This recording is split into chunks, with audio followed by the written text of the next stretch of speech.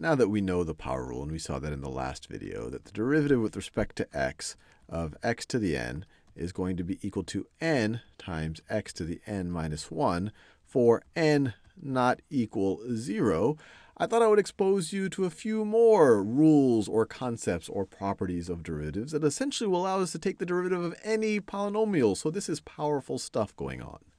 So the first thing I want to think about is why this little special case for n not equaling 0. What happens if n equals 0? So let's just think of the situation. Let's try to take the derivative with respect to x of x to the 0 power. Well, what is x to the 0 power going to be? Well, and we can assume that x for this case right over here is not equal to 0. 0 to the 0, weird things happen at that point. But if x does not equal 0, what is x to the 0 power going to be? Well, this is the same thing as the derivative with respect to x of 1. X to the 0 power is just going to be 1. And so what is the derivative with respect to the derivative with respect to x of 1? And to answer that question, I'll just graph it. I'll just graph f of x equals 1. To make it a little bit clear. So that's my y-axis. This is my x-axis. And let me graph y equals 1, or f of x equals 1. So that's 1 right over there. F of x equals 1 is just a horizontal line. So that right over there is the graph y is equal to f of x, which is equal to 1. Now, remember, the derivative, one way to conceptualize it, is just the slope of the tangent line at any point. So what is the slope of the tangent line at this point? And actually, what's the slope at every point? Well, this is a line, so the slope doesn't change. It has a constant slope, and it's a completely horizontal line. It has a slope of 0. So the slope at every point over here, slope is going to be equal to 0. So the slope of this line at any point is just going to be equal to 0. And that's actually going to be true for any constant. The derivative, if I had a function, let's say I had f of x is equal to 3. Let's say that that's y is equal to 3. What's the derivative of y with respect to x going to be equal to? And I'm intentionally showing you all the different ways of the notation for derivatives. So what's the derivative of y with respect to x? It can also be written as y prime. What's that going to be equal to? Well, it's the slope at any given point. And you see that no matter what x you're looking at, the slope here is going to be 0. So it's going to be 0. So it's not just x to the 0. If you take the derivative of any constant, you're going to get 0. So let me write that. Derivative with respect to x of any constant. So let's say that of a, where this is just a constant, where this is just going to be a constant, that's going to be equal to 0. So pretty straightforward idea. Now let's explore a few more properties. Let's say I want to take the derivative with respect to x of, well, let's use the same a. Let's say I have some constant times some function, Well, derivatives work out quite well. You can actually take this little scalar multiplier, this little constant, and take it out of the derivative. This is going to be equal to a. It's going to be equal to a. I didn't want to do that in magenta color.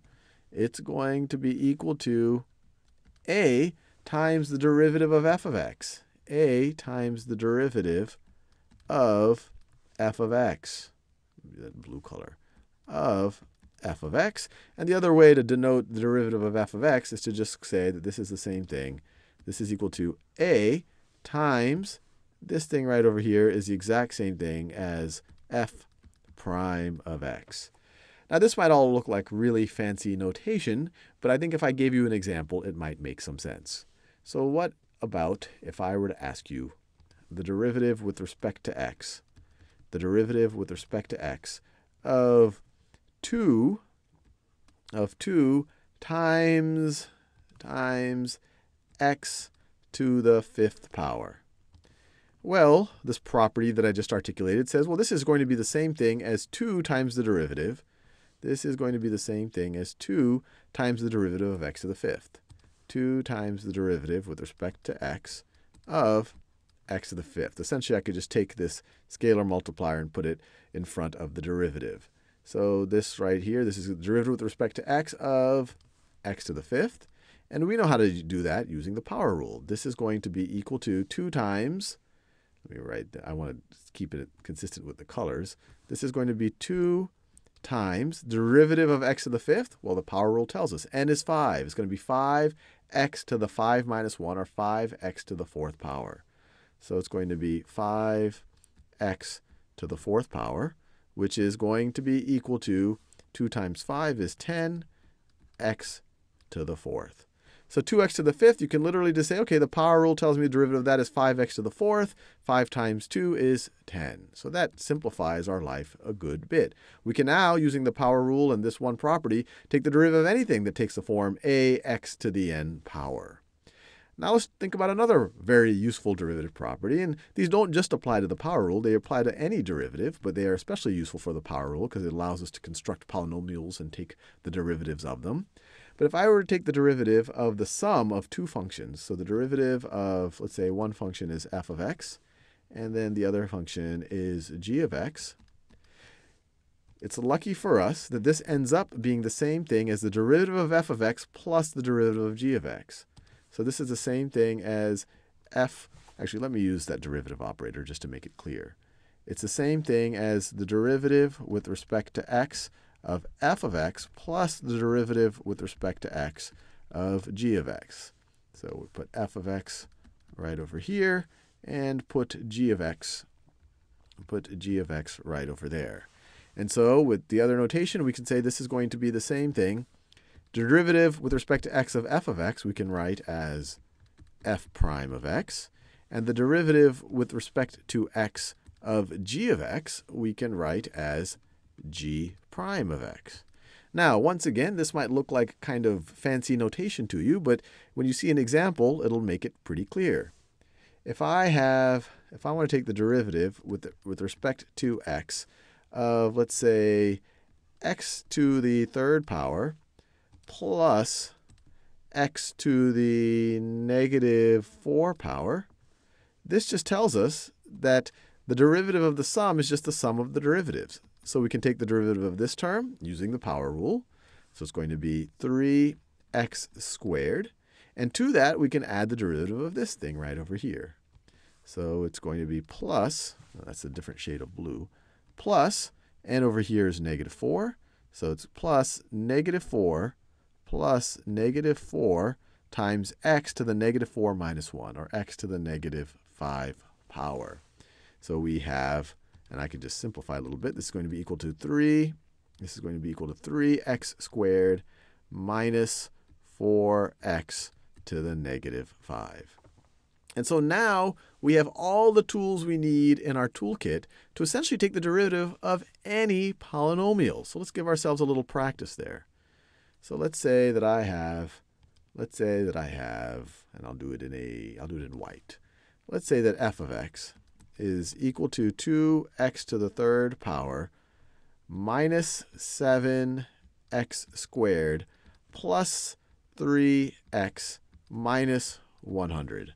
What is f prime of x? What is the derivative of f with respect to x going to be? Well, we can use the properties that we just said. The derivative of this is just going to be 2 times the derivative of x to the 3rd. Derivative of x to the 3rd is going to be 3x squared, so this is going to be 2 times 3x squared. What's the derivative of negative 7x squared going to be? Well, it's just going to be negative 7 times the derivative of x squared, which is 2x. 2x. What is the derivative of 3x going to be? Well, it's just going to be 3 times the derivative of x, or 3 times the derivative of x to the 1st. The derivative of x to the 1st is just 1. So this is just going to be plus 3 times, we could say 1x to the 0, but that's just 1. And then finally, what's the derivative of a constant going to be? Let me do that in a different color. What's the derivative of a constant going to be? Well, we covered that at the beginning of this video. The derivative of any constant is just going to be 0. So plus 0. And so now we are ready to simplify. The derivative of f is going to be 2 times 3x squared is just 6x squared.